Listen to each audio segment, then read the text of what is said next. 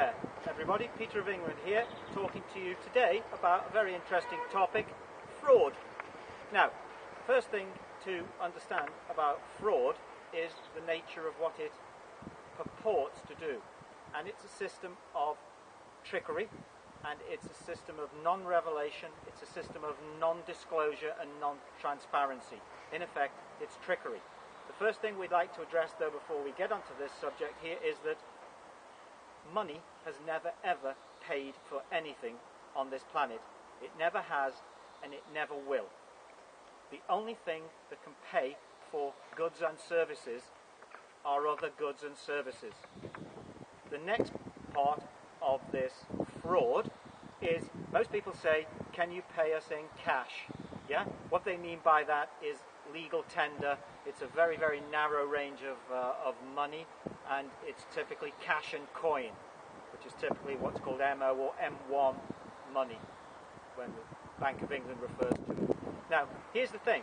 If you actually pick up a £5 note now, and for those who are a little bit more wealthy, while any of you have still got any money in your pocket, you can pick up a £10 note or a £20 note, and you can see what it says. It says, I promise to pay the bearer on demand the sum of whatever. Now, what was that sum that used to be payable? Up until 1931, when you were all taken and stripped off the gold standard, it used to be payable in gold. So you would turn up to the bank, or the Bank of England, and they would pay you the amount in gold that you actually had as your promissory note. However, these days what happens is when you go to the checkout at Morrison's or Tesco or Sainsbury's or Marks and Spencer's, you hand over to the cashier, what? A note, a promise. Now, a promise to pay must by definition infer that you can't actually pay at the moment. Otherwise, you would actually pay. Does anybody apart from me see the logic in that? It's a promise to pay.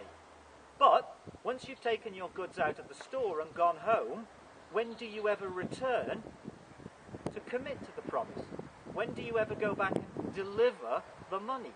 So what's happened is the trickery that Kenneth Galbraith says, the way that money is produced is so simple that it actually restricts the mind, it confuses the mind, is by that nature. It is so simple that it's deceiving a child with a closed fist. So these are the facts now. So when the banking community come along and point a finger, we like to try and outline for you out there now these things called the 5 fraudulent facts of finance, which some of you may be aware of. Now, let's look at it from the part of view of someone coming along to take a loan or to take a mortgage. The first fraudulent fact is what's called fraudulent inducement. And that is where an individual is induced to make or participate in a contract when all the facts have not been mentioned to him. So typically I would read that the fraud in a loan or a mortgage, it's the fraud that the borrower commits by pledging as collateral property or performance which at the time of signing the agreement he does not own or even have title to. And that's what happens when you go in and pledge on a mortgage. You are making, and they're encouraging you to enter, and it's you that are committing the offence. You are engaged in what's called fraudulent inducement because you are pledging, let's say in the example of a mortgage, a property as collateral for a future liability, but you don't own the property. How can you pledge that which you don't have? Fraudulent fact 1. The second violation is what's called fraudulent concealment. And this is entered into by not only the banks, but in collusion there with the solicitor. This is all the solicitors, all the members of the legal profession out there, and the judges who are all in on the same deal. You're being hoodwinked. And best way to describe that is the failure of the bank or the loan company to disclose the true nature of the contract. The bank calls it a loan, leading the borrower to believe that he or she is actually receiving a loan of existing money.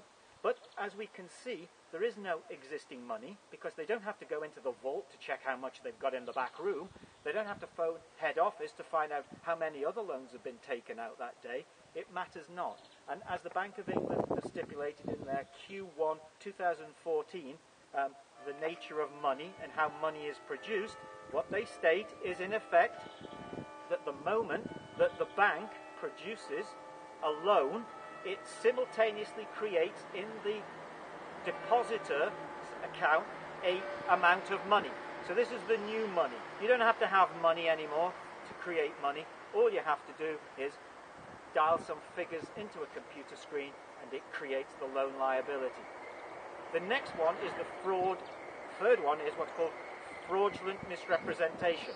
And the misrepresentation here is leading you to believe that you can actually pay this so-called debt off over time. And that's an illusion because there's something called principal that you borrow, and then there's what's called principal plus interest. And as long as the principal plus interest is always higher than principal, then there will always be a determinable but not identifiable group of people within society that by the very nature of the mathematical equation must default, hence become bankrupt, therefore must endure a court procedure or repossession. So that's the fraud there on all of you. The final one is probably the fraud of the biggest fraud of all against the planet and Mother Nature. All the natural resources, all the things that you've been encouraged to buy, the fraud there is that they're all free, they're all on the planet, and they all belong to us all. Yet a simple, well-organized cartel, moneyed interests over time have cornered the market, are mining the ores, mining the resources, cutting the timber, exploiting the fuel, and they are then selling it to you. And so when we say here that who loses out here, ultimately the planet loses out, the sphere upon which you live and depend for your life is put at risk, and it's exploited for monetization and monetary gain. So when the banks or any other organization are pointing the fingers about fraud, first they must very sincerely get their own houses in order, and they know they can't. So that's a bit of an update on the fact and the allegation of what is fraud and what isn't fraud, and the one thing, we a bank isn't fraud.